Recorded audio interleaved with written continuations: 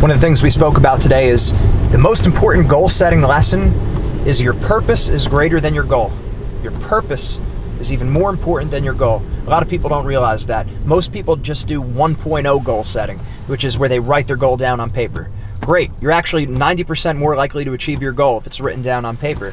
But to take it a step further, you have to have a reason why you want to accomplish that goal. In Rich Dad, Poor Dad, Robert Kiyosaki talks about having a spiritual mission, a reason greater than reality. What's your why? What's your purpose? That's what's going to fuel you more than the money, more than the success, more than the pat on the back from other people. Your purpose.